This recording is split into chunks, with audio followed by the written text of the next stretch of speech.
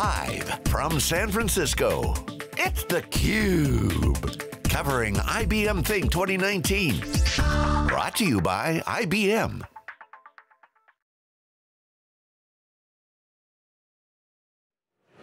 Okay, welcome back everyone here live in San Francisco, here on Moscone Street for theCUBE's exclusive coverage of IBM Think 2019. I'm John Furrier Dave Vellante. 4 days of coverage, bringing down all the action, talking to the top executives, entrepreneurs, ecosystem partners, and everyone who can bring the signal from the noise here on theCUBE. Next guest is Rob Thomas, General Manager of IBM Data and AI within IBM. CUBE alumni, great to see you again. Great to see you guys. So have you written a book yet this year? I mean, you've written 10 books on AI data. You're General Manager. Yeah, too much work. Not enough time for books. That's a good sign. That means you're working hard. Okay, give us the data here, because AI Anywhere in the center of the announcements. We have a story up on SiliconANGLE. It's already been reported on CNBC. John Furrier was here earlier talking to Ginny. This is a core centerpiece of it, AI on any cloud. This highlights the data conversation that you've been part of now, I think, what, 7 years? Yeah. Seems like more, but this is now happening. Give us your thoughts. Go back to basics. I've shared this with you before. There's no AI without IA, meaning you need an information architecture to support what you want to do in AI.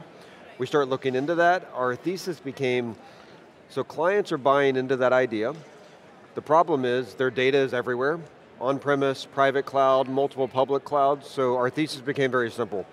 If we can bring AI to the data, it will make Watson the leading AI platform. So what we announced with Watson Anywhere is you can now have it wherever your data is. Public, private, any public cloud, build the models, run them where you want. I think it's going to be amazing. So data everywhere and AI anywhere. Yes. So containers are a big role in this. This is a little bit of a DevOps, the world you've been living in, convergence of data, cloud.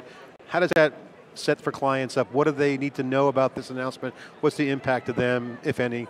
The way that we enable multi-cloud in Watson Anywhere is through IBM Cloud Private for Data. That's our data microservices architecture running on Kubernetes. That gives you the portability so that it can run anywhere.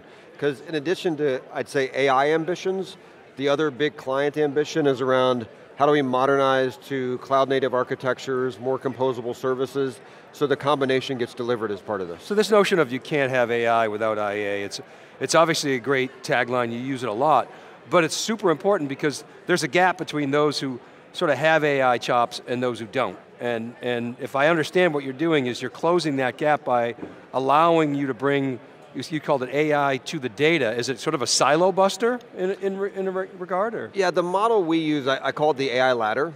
So think of it as all the levels of sophistication an organization needs to think about, from how you collect data, to how you organize data, analyze data, and then infuse data with AI. That's kind of the model that we use to talk to clients about that. What we're able to do here is say, you don't have to move your data. The biggest problem with most AI projects is the first task is, okay, move a bunch of data. That takes a lot of time, that takes a lot of money. We say, you don't need to do that. Leave your data wherever it is. With Cloud Private for Data, we can virtualize data from any source. That's kind of the aha moment people have when they see that. So we're making that piece really easy. What's the impact this year at IBM Think to the product portfolio? You had data products in the past, now you got AI products. Any changes? How should people think of the ladders? Gives them a kind of a rubric or a view of where they fit into it, but what's up with the products? Any changes people should know about? Well, we've brought together the analytics and AI units in IBM into this new organization we call Data and AI. That's a reflection of us seeing that as two sides of the same coin, couldn't really keep them separate. We've really simplified how we're going to market with the Watson products. It's about how you build, run, manage your AI, Watson Studio, Watson Machine Learning, Watson OpenScale. That's for clients that want to build their own AI. For clients that want something out of the box, they want an application, we've got Watson Assistant for customer service, Watson Discovery, Watson Health Assets. So we've made it really easy to consume Watson, whether you want to build your own or you want an application designed for the line of business.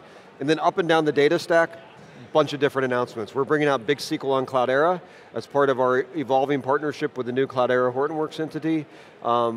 Virtual Data Pipeline is a partnership that we built with Actifio. So we're doing things at all layers of the ladder. So you're simplifying the consumption from a client, your customer perspective. It's all data, it's all Watson's the umbrella for the brand, for everything underneath that from A to Z. Is that right? Absolutely, yeah.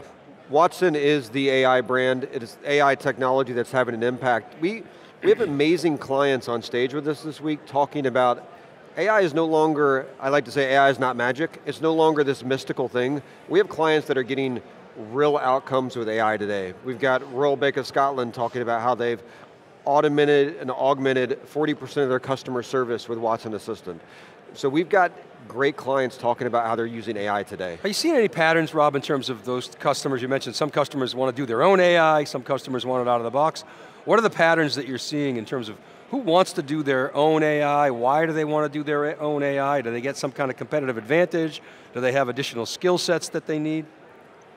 It's a maker's market, is how I would describe it. There's a lot of people that want to make their own and try their own.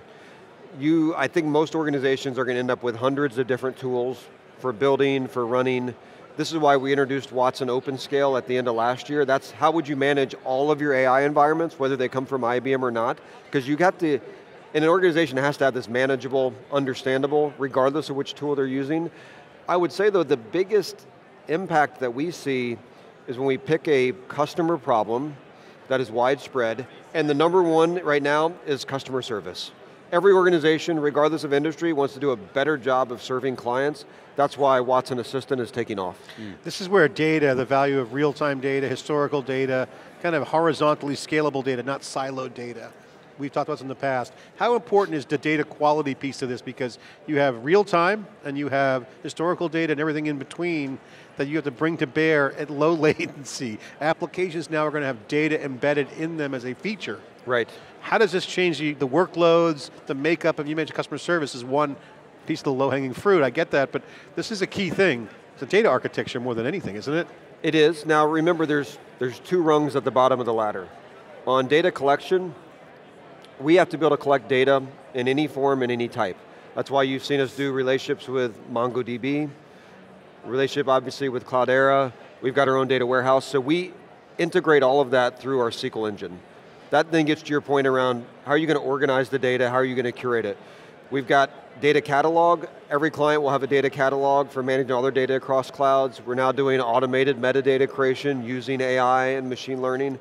So the organization piece, once you've collected it, then the organization piece becomes most important. Certainly if you want to get to self-service analytics, you want to make data available to data scientists around the organization, you have to have those governance pieces. Talk about the ecosystem. One of the things that's been impressive IBM over the years is your partnerships. You've done good partnership and you have relationships. Now in an ecosystem there's a lot of building blocks. There's more complexity, requires software to abstract them away. We get that. But it's opportunities for you to create new relationships. Where are the opportunities for someone, a developer or a company to engage with you guys? Where's the white spaces? Where does someone take advantage of your momentum and your vision?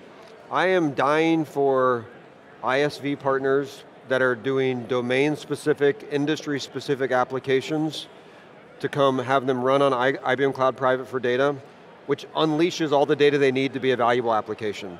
We've already got a few of those. DataMirror is one, Senzing is another one, that are running now as industry applications on top of IBM Cloud Private for Data. I'd like to have 1,000 of these, so all comers there.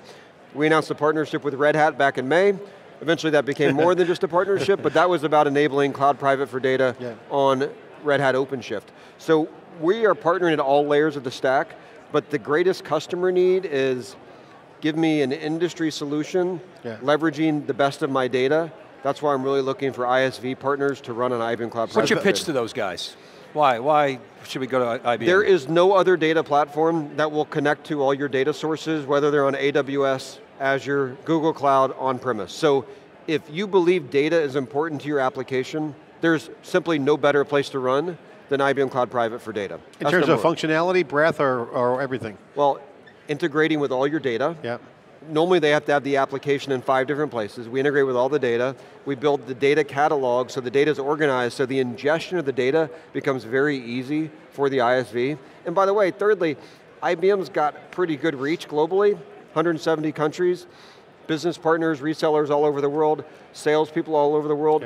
We will help you get your product to market. That's a pretty good value prop. You know, Dave, we talk about this on theCUBE all the time. When the cloud came, one of the best things about the cloud was that it allowed people to put applications together really quickly, stand them up.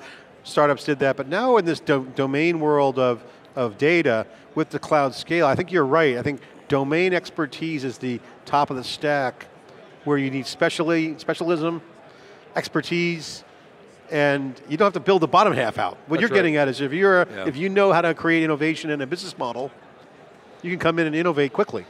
And vertical apps don't scale enough for me. So that's why I focus on horizontal things like customer service, but if you go talk to a bank, sometimes customer service is not enough. It's, I want to do something in loan origination, or you're an insurance company, I want to do something around underwriting. Those are the solutions that will get a lot of value out of running on an integrated data stack. 1,000 Flowers Bloom is kind of an ecosystem opportunity. Looking forward to checking in on that. Thoughts on gaps that you guys want to do M&A on, or areas that you think you want to double down on that might need some help, either organic innovation or M&A. What areas are you looking at? Can you share a little bit of direction on that? We have a unique benefit in IBM because we have IBM Research. One of our big announcements this week is what we call Auto AI, which is basically automating the process of feature engineering, algorithm selection, bringing that into Watson Studio and Watson Machine Learning. I'm spending most of my time figuring out how do I continue to bring great technology out of IBM Research and put in the hand of clients through our products. You guys saw the debater stuff yesterday. We're just getting started with that. We've got some pretty exciting organic innovation happening in IBM. That's awesome. Great news for startups. Final question for you, for the folks watching who aren't here in San Francisco. What's the big story here at IBM Think here in San Francisco? Big event, closing down the streets here in Howard Street. It's huge. What's the big story? What's the most important things happening? The most important thing to me is the customer stories here are unbelievable. I think we've gotten past this point of AI as some idea for the future. We have hundreds of clients here talking about how they did an AI project and here's the outcome they got. It's really encouraging to see. What I encourage all clients though is don't build your strategy off of one big AI project. Companies should be doing hundreds of AI projects. So in 2019, do 100 projects. Half of them will probably fail, that's okay. The ones that work will more than make up for the ones that don't work.